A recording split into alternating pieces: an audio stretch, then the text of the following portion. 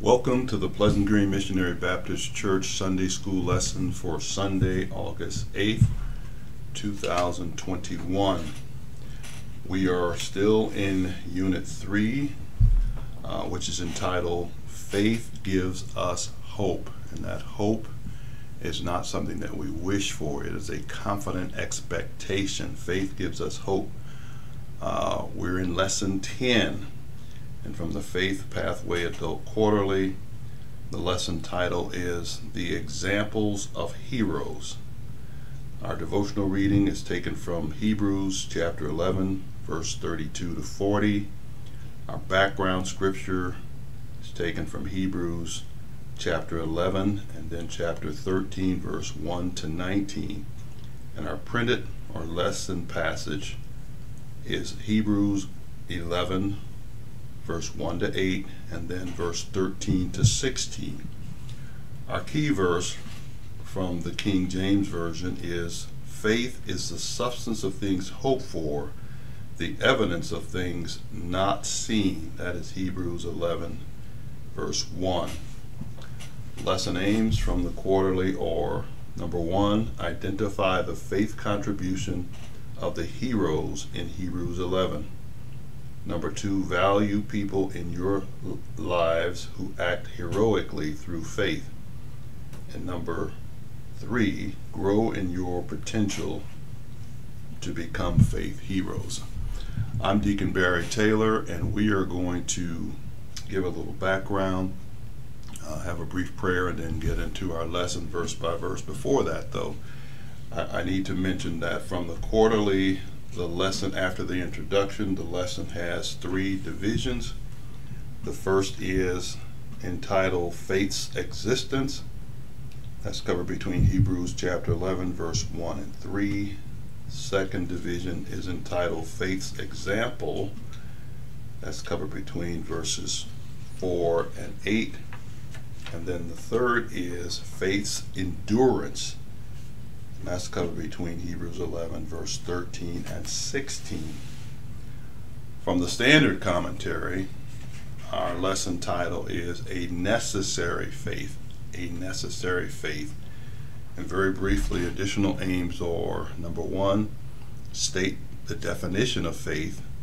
Number 2, explain the meaning and significance of the key verse.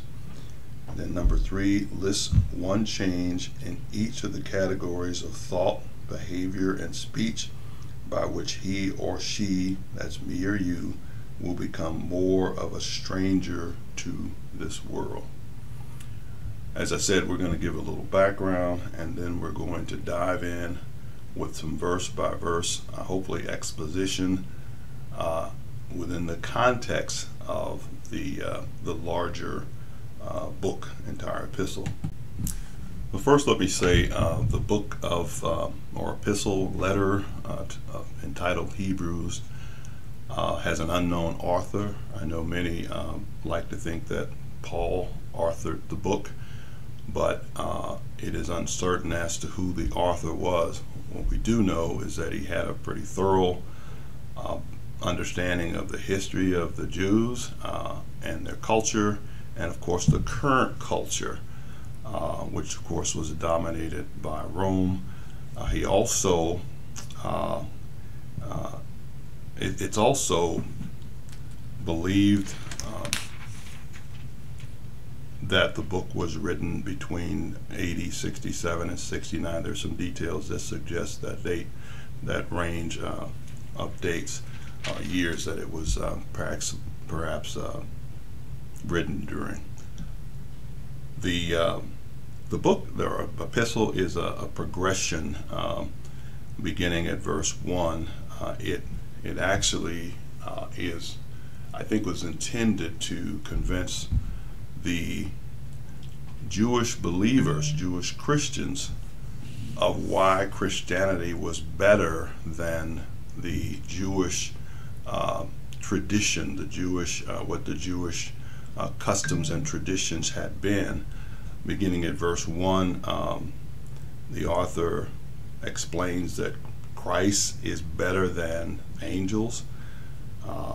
He goes on to say he's better than Moses. He's better than the Aaronic priesthood. He has a superior priesthood, and that he made a superior and eternal sacrifice, and that his priesthood was like Melchizedek, who had no beginning, had an eternal priesthood. And when we get into chapter 10, he talks about saving, that our saving is by faith, through faith.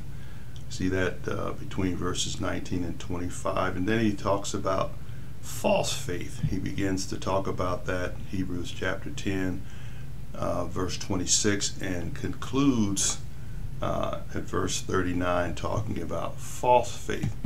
In fact, as he winds up chapter 10, he is talking about living by faith, the endurance that is needed. Let me back up to verse 36 of chapter 10 and read, and this is from the New King James Version. For you have need of endurance, so that after you have done the will of God, you may receive the promise.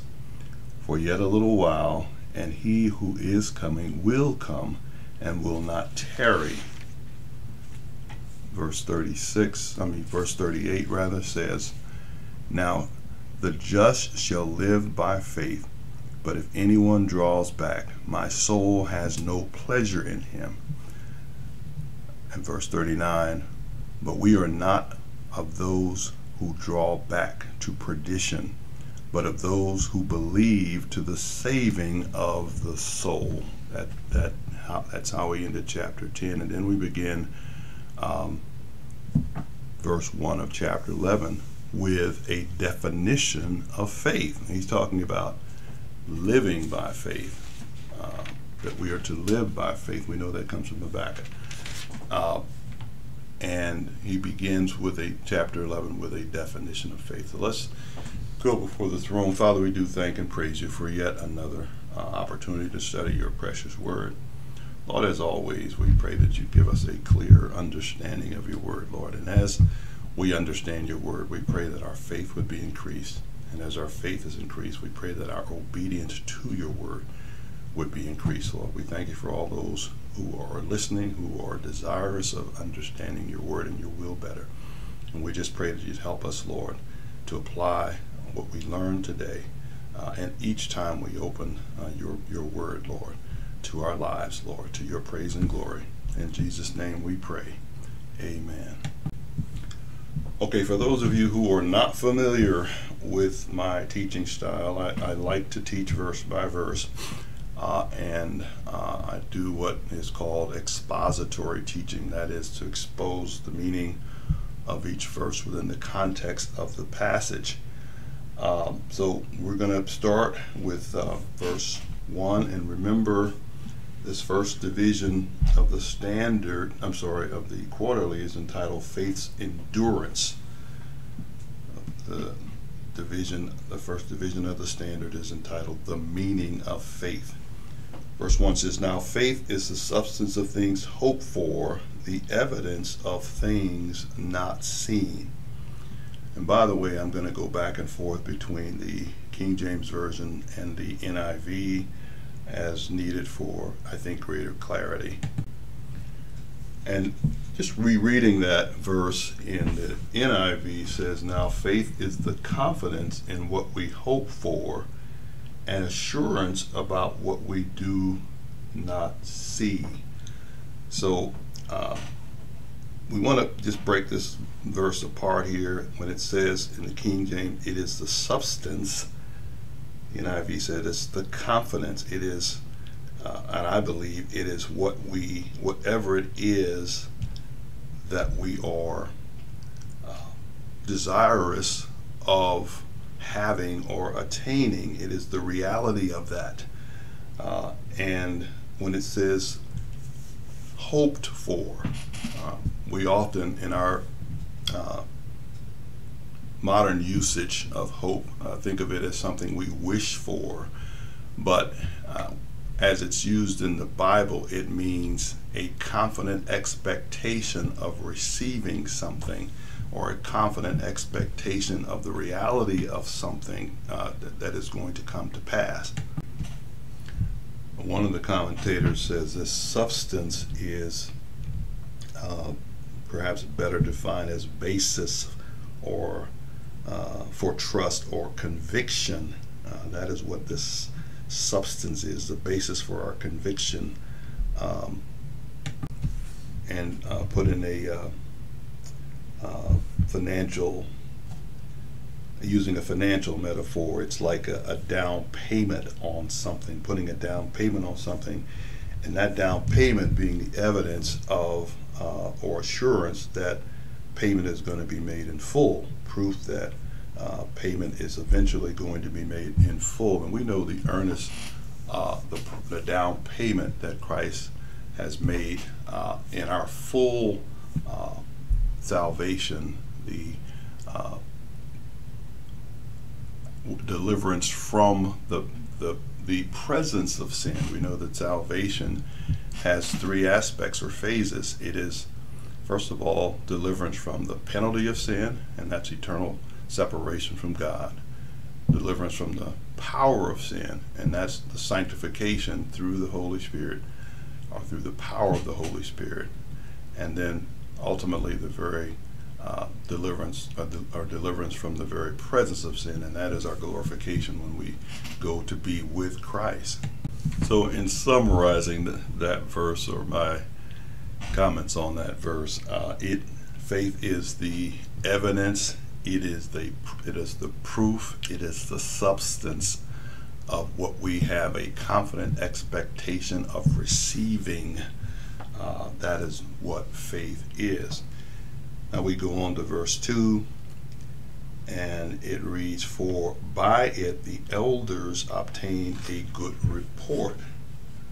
The elders being those, their ancestors, those who had come before. And now the author is going to go on to list several of them by name, and then a group of them who demonstrated faith, living by faith, even though they didn't living by faith, even though they did not live to see the promises delivered on. So what does he mean by obtained a good report? From the Greek, the verb means to witness, or they were a good witness, if you will, or to testify of something, to the truth of something. And who did they testify to the truth of something to? Well, certainly they demonstrated their faith to all who knew them, but the good report came from God. God is the one that gave them a good report. We'll see later where he says he was not ashamed to be their God, because of the witness of their faith, because they lived by faith, and because they died in faith. Moving on to verse 3. "Through faith we understand that the worlds were framed by the word of God, so that things which are seen were not made of things which do appear, or things which are seen were made by things that are unseen." So the writer goes back to the very beginning of the known creation, and explains that everything that we can see in creation was made by what we cannot see, and actually caused to come into existence by the Word of God. And we need to understand that the sum total of reality is not limited to what we can see. We know that the microscopes and telescopes reveal things that are not visible to our naked eyes. Nevertheless, those things are real, and they have real effects on our lives. And it's like that in a spiritual sense too. In fact, the things that are not seen are more significant than the things that are seen. The spiritual realm is of much greater significance than what we can see, which is perishable, which perishes away. The things that are not seen are eternal. But what is the author saying though? He's saying through faith we understand this. Okay. Psalm 14 says, "A fool has said in his heart, there is no God." There are some fools in the world today that don't believe that all that we see was created. They believe that it just came into existence, that there was a big bang. Notwithstanding, they never try to explain who caused the bang, but they believe that in the natural world that has always existed and had no cause, which is foolishness. By faith, we understand that what we see was created by what we do not see, and that the Word of God caused everything to come into existence ex nihilo, that is, he made all from nothing. Verse 4, and now we're moving into the second division from this quarterly. It's faith's example, and verse 4 reads, "By faith Abel offered unto God a more excellent sacrifice than Cain, by which he obtained witness that he was righteous, God testifying of his gifts, and by it he being dead yet speaketh." I'm going to reread that in the NIV for clarity here. "By faith Abel brought God a better offering than Cain did. By faith he was commended as righteous when God spoke well of his offering. And by faith Abel still speaks even though he is dead." Now, we know about the story of Cain and Abel. We go back to Genesis chapter 4, and we can read about what is briefly mentioned of Abel. What we know of him was that he was a righteous man, and he understood what was required, the offering that God required, which was an animal sacrifice. And we don't know how he came to know that, but we know that the sacrifice that he offered, which was perhaps the first of his flocks, was a more acceptable offering than what his brother Cain offered, which was the fruit of the ground, which was vegetation. And Cain evidently knew that but didn't care. So Abel, having greater faith or faith in God, offered what was acceptable to God, an excellent sacrifice, the King James says. Cain, being more careless or not concerned about what was pleasing to God, offered something that was less acceptable. And God praised Abel for his gift, and of course we know that caused Cain, so jealousy in Cain, and he eventually killed his brother Abel because of that jealousy. And what the verse tells us is that even though Abel is dead, his faith still is spoken of. In fact, we are speaking of it right now, even though he was killed thousands of years ago, and as a result of the sin that was brought into the world by his parents. As a result of the sin that was brought into the world as a result of his parents, or his parents' sin, we are still speaking of his faith today, though he is dead. And as we're going to learn as we go through a few of the other named witnesses, their faith continues. They continue to witness to others. Their faith continues to be a witness, if you will, for others. And so let's move on to verse 5. It says, "By faith Enoch." Now, the writer's progressing through Genesis, starting at the beginning with creation, and then the second generation, Abel and Cain, now moving to Enoch, which he's talked about in Genesis chapter 5.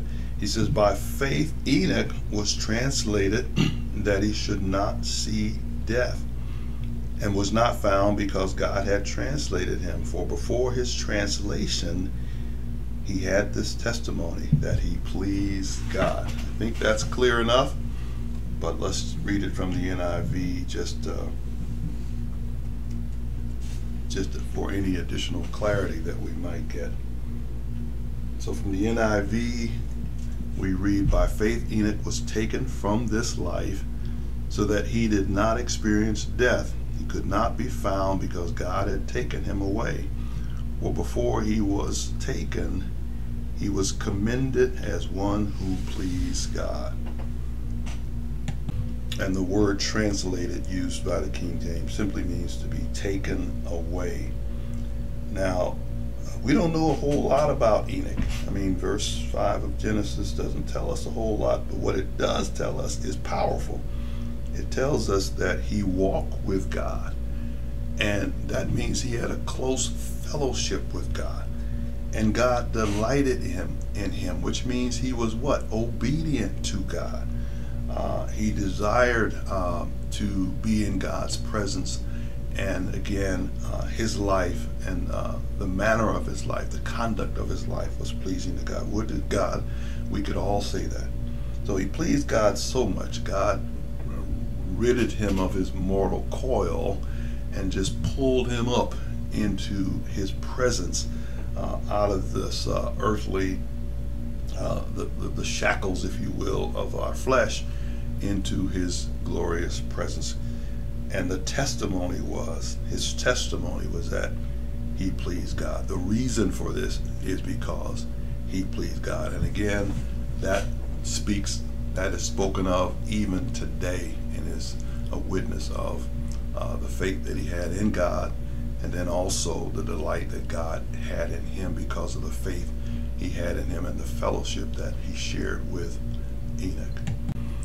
So let's stick a pin in the last part of that verse. His testimony was that he pleased God, as we transition to verse 6, which reads, but without faith it is impossible to please him, him being God. For he that cometh to God must believe that he is, and that he is a rewarder of them that diligently seek him. Okay, so we know how Enoch pleased God. Enoch was, again, in close fellowship with God. We are sure he was obedient to God. In fact, I would think he had certainly a God-centered life, where he was focused on God each and every day, and was led by God. And so God delighted in him. But the author gives us two requirements for faith, for genuine faith. Number one, we must believe that God exists. If we don't believe that God exists, and again, we could go back to Psalm 14, we're a fool. So that's prima facie. We must believe that he existed. He is not only existent, number two, that he rewards those who seek him. There's something to be gained when we seek him, and that is to seek to know him in an intimate way, not just know of him, but to know him, to know his will, to know his desires for our lives, to know what pleases him, that we might walk according to those things, and doing those things that are pleasing to him, circumspectly before him, doing what is good in his sight, not ours, but his sight. So how do we diligently seek God today?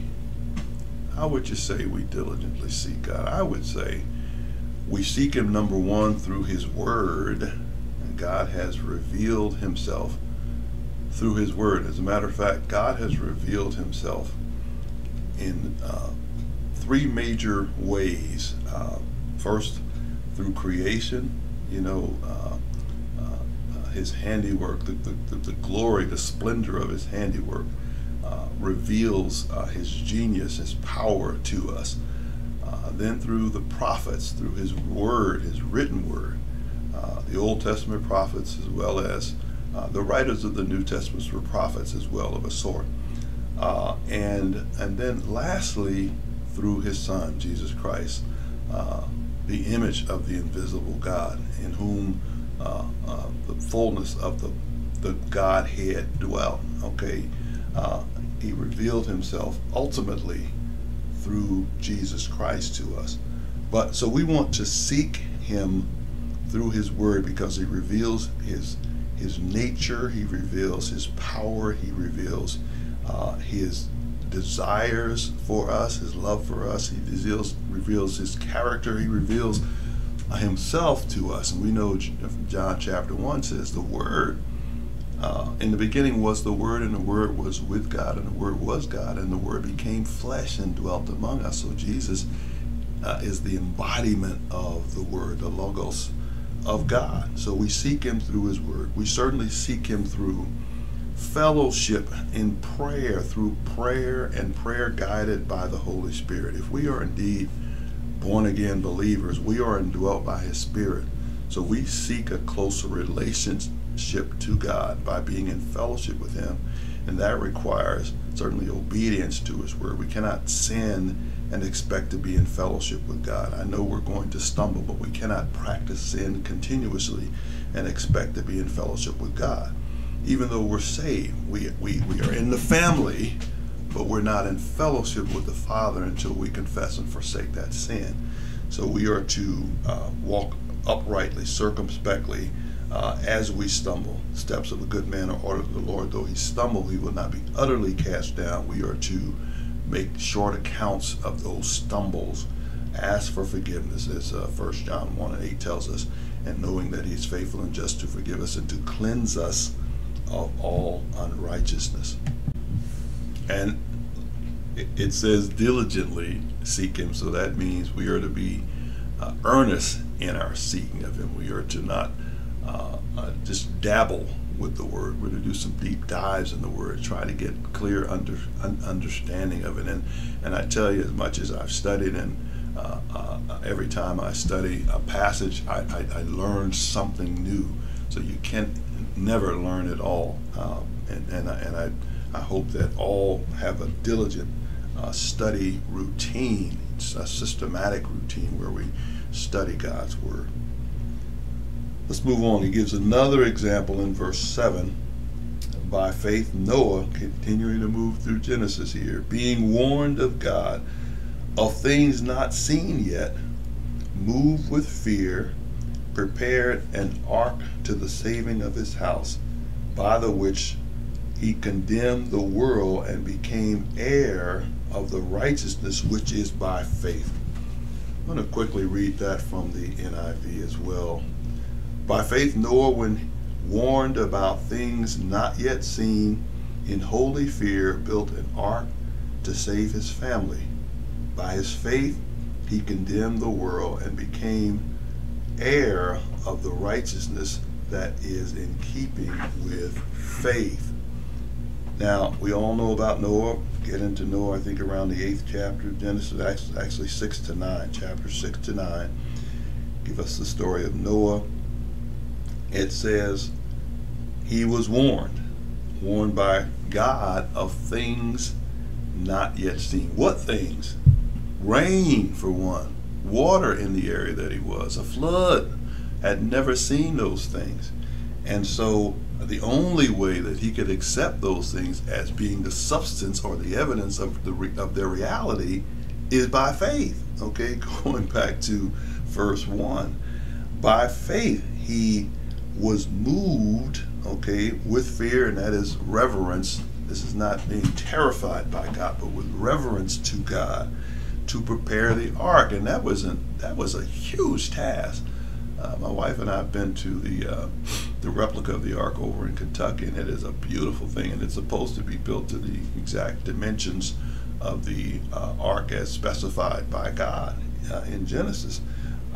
But that was an awesome task. We know that it took him 120 years to do, but he did that because of faith. And we certainly know that he was ridiculed by all the onlookers who thought perhaps he was a fool or crazy for doing that. But he did that for the saving of his house. And we know there were 8 souls that went into the ark. and through them God repopulated the entire earth, and certainly all the animals that went into the ark were used to repopulate the entire earth. But the last part of that verse says, it says, by his faith he condemned the world and became heir of the righteousness that is in keeping with faith. Now we know that 2 Peter 2:5 tells us that he was a preacher of righteousness, and Noah was. And it's not to say that, you know, he was standing on the corner with a bullhorn preaching, but the work that he was doing was testimony of his faith. And certainly those who might inquire, and certainly did, why he was doing that, he told them, you know, the Lord told me this is going to happen. And many of them lived to see the reality of what Noah had seen and accepted by faith long before. So again, the last part of that says, became heir of the righteousness that is in keeping with faith. And this is the righteousness. This is the same righteousness that was imputed to Abraham. We move further into Genesis, we see that God is going to declare Abraham righteous because Abraham believed God and it was accounted to him for righteousness. So let's go on, and we are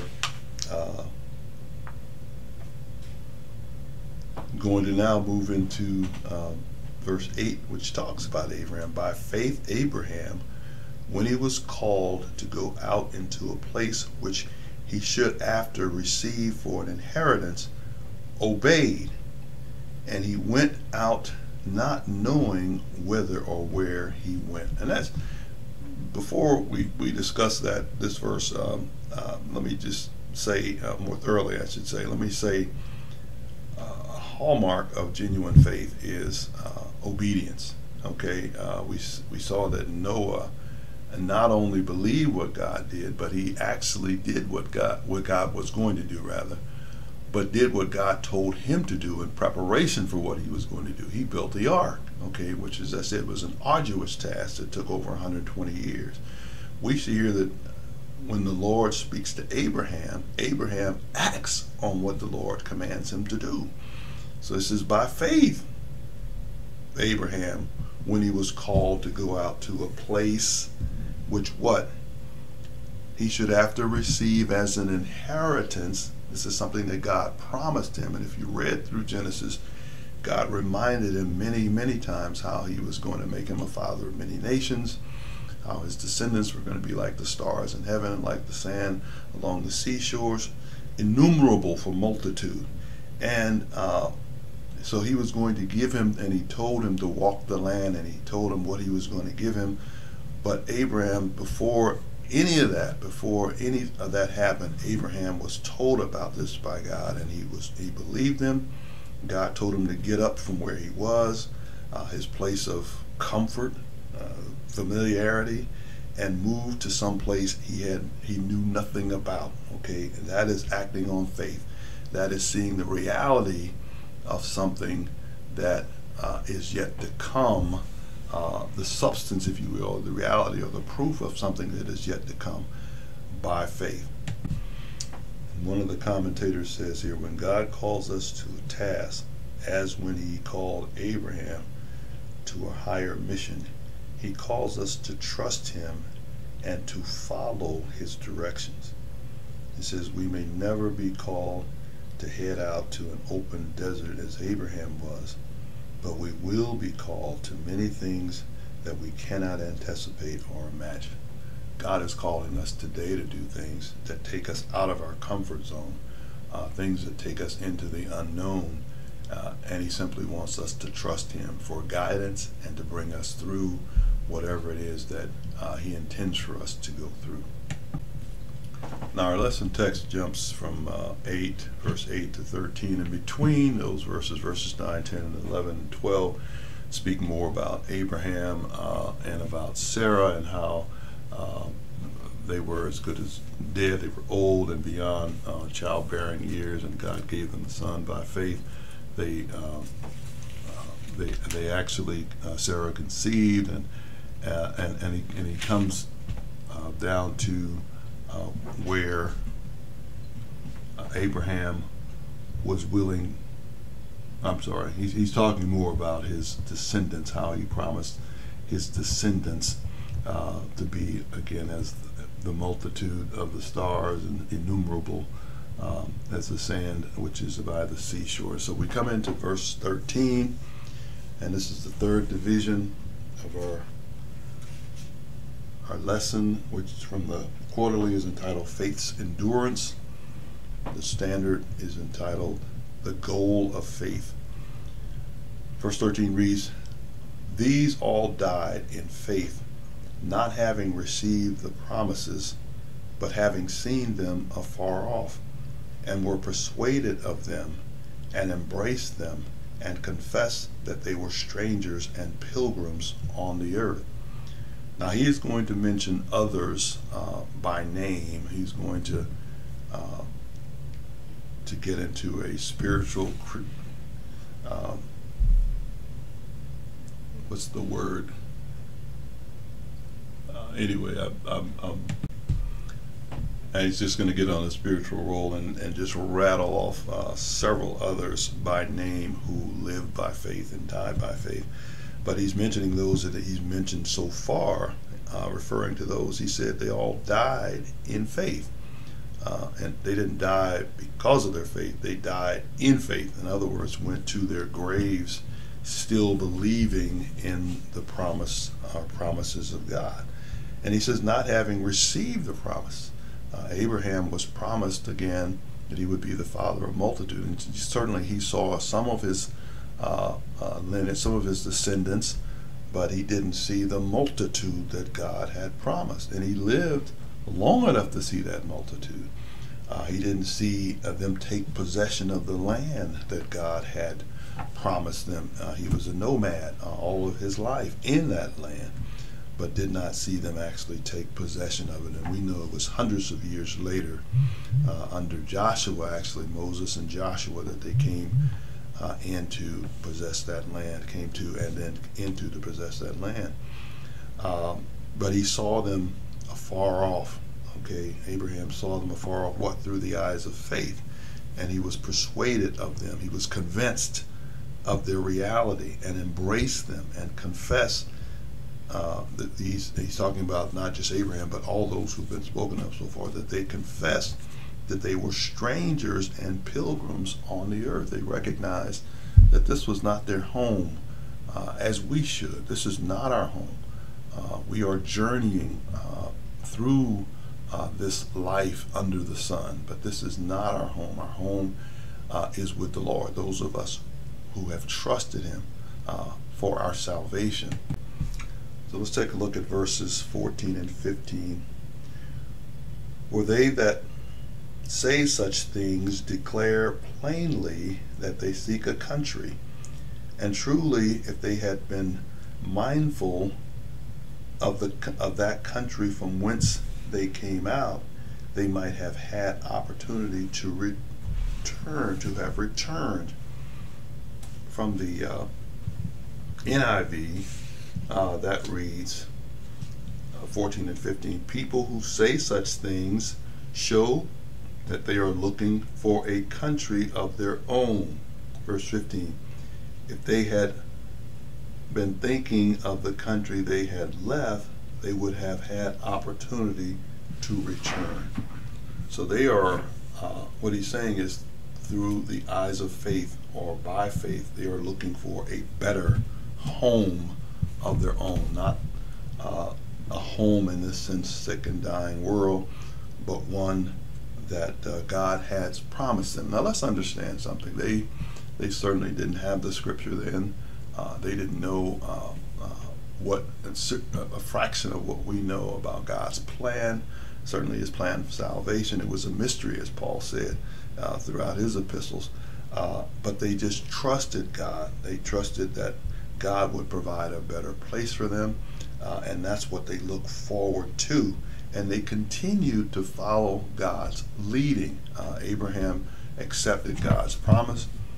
Certainly he had opportunities to go back to Ur, as did his descendants. And had he been mindful, or had he been dwelling on that, oh, this is really hard out here. I had a big house in Ur, and in Haran. I had all this, and now I'm out here in the desert. Then he would have been distracted from God's mission, and may have been tempted to go back. We know when the children of were delivered by God, who brought them out he bear them out on eagle's wings from Egypt, from bondage in Egypt. When they got out there, they started craving again for the slave life, for the life of bondage, because of melons and leeks and so forth, and they wanted to go back to Egypt. And so they were distracted.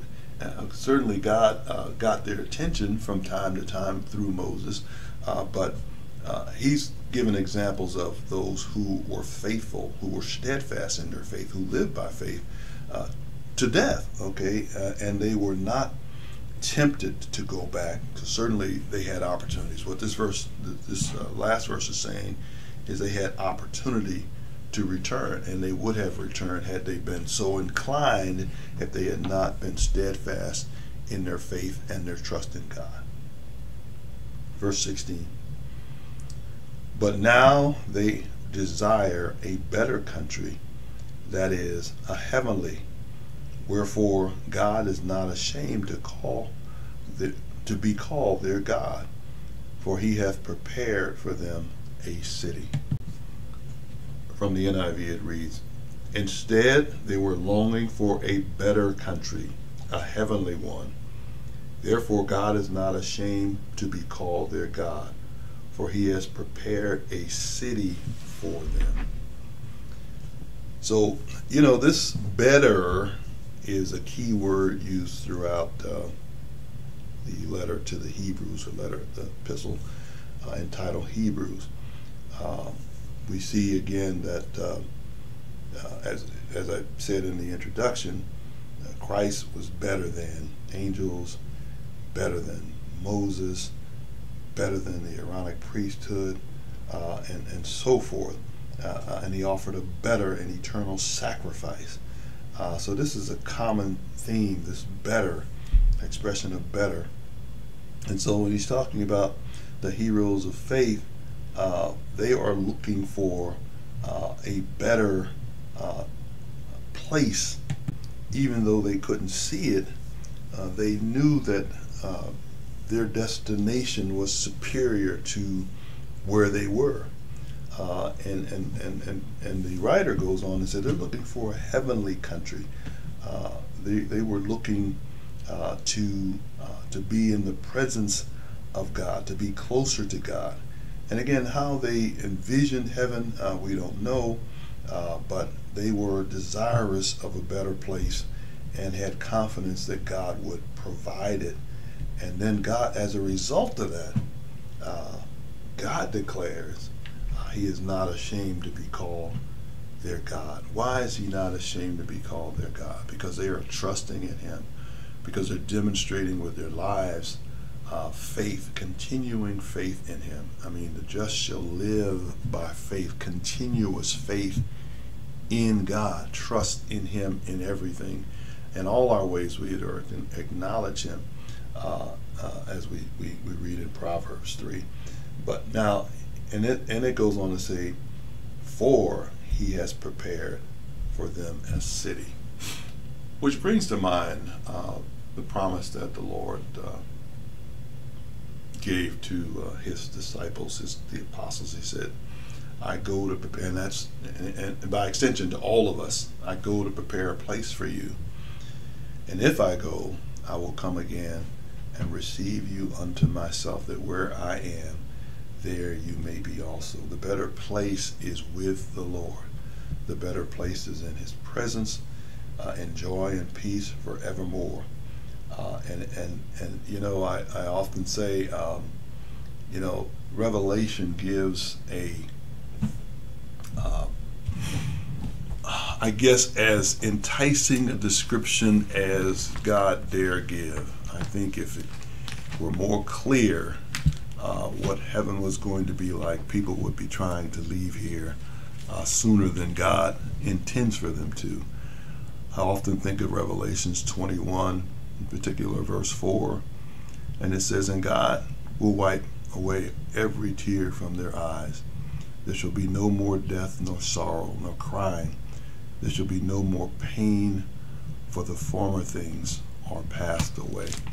And that's not to to speak of the glory of the city itself, and being in the very presence of God where there's no night, because the glory of the Lord, it makes it daylight, as if it were daylight all day and night. Now we are given in the 11th chapter of Hebrews examples of living faith, of living by faith. Those who died in faith, not having received the promise that we have. Okay, they were looking forward. Again, they didn't know how God was going to do it, so they didn't know that God was going to send his son to die on the cross, but they were looking forward to God's salvation or deliverance and the preparation of a place for them. We are looking back at God's deliverance, what he did on the cross for us, but we're saved by faith. They were saved by faith. We are saved by faith. And what we want to take away from this is their example of steadfastness, and perhaps some thought of how we might be examples, how our faith might be examples for others, younger believers, those who perhaps are weaker in their faith. And I say this often also, faith is, we don't know whether our faith is genuine until it is tried. You can say you have faith, but you don't know how much or what you have faith in until it's tried. And God is going to try our faith, and he tells us in James that we're to count it all joy when we fall into different trials, knowing this, that tribulation or trials work patience. And so we're to understand when we go through trials that God is doing a work in us. He is testing our faith, not for his benefit, but for our benefit, to let us know how much or how little we have. And he wants us to trust him in and through those trials, in everything and for everything. So we thank God for this privilege to share in this lesson. We hope that you gained a little more understanding of the passage that we covered. So Lord, we do thank and praise you again for another opportunity to study your precious word. And we thank you for those who've inclined their ears to hear. And we pray, Lord, that we would use what we understand, Lord, of this lesson, Lord, in being more obedient, and Lord, in shoring up our faith, Lord, making our faith a model, Lord, certainly not being pretentious, but making our genuine faith, Lord, a model that others can observe and be inspired by, Lord. And we do this, we pray that you'll enable us to do this by the power of your Spirit, to your praise and glory. We ask your blessings upon all those who are in need of healing. We ask your blessings upon all those who are bereaved. Lord, we ask that you would stay this dread disease that has washed across our land, Lord, and indeed the world, this COVID, and all those who we pray that you'd comfort all those who've lost loved ones as a result of it, and those who are yet suffering with it, Lord. We pray for their healing. And Lord, we just ask that you would give godly wisdom to your people, and that you would let your people speak out for what is good and what is right, and what is pleasing in your sight, Lord. I ask that you would help us to live lives that are pleasing in your sight in the upcoming week. In Jesus' name we pray. Amen.